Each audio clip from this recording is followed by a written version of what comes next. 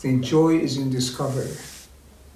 You can live a joyful life if you open your mind to new experiences, to the deeper experience that doesn't come from outside, conveyed only by the five senses, the deeper experience that comes to you when you allow your inside, deepest intuitions to surface, to manifest themselves in your consciousness.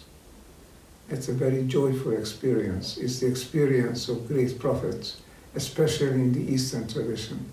But ultimately, all great religious people are spiritual people, and spiritual people are always joyful, recognizing that they are one with each other, one with all people, and one with the universe. That's the deepest joy, the deepest recognition. And it can be yours if you allow your intuition to surface and inform your conscious everyday life.